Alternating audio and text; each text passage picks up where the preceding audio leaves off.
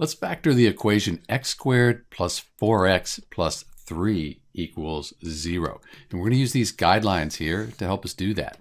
So the first thing we do is we set up a skeleton equation like this right here. So we have that skeleton equation that kind of gets things set for us.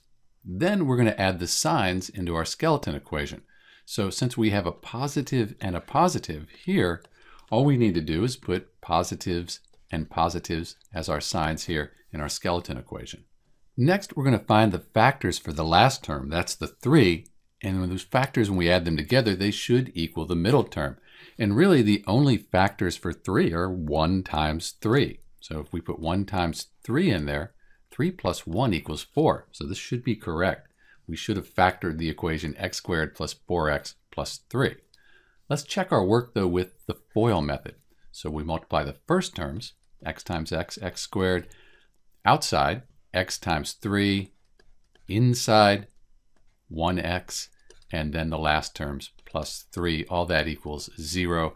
We combine these, and we have x squared plus 4x plus 3 equals 0. That's what we started with, so we factored this equation correctly. Let's find the factors for x now that would make this all equal 0, make this a true statement. So to do that, we could say x plus 1 equals 0, so x would equal a negative 1. We could also say x plus 3 equals 0, so x would equal a negative 3. So now if you put a negative 1 in for x and you solve this part of the equation, it would all equal 0. Likewise, if you put a negative 3 in for x, this would all equal 0 as well.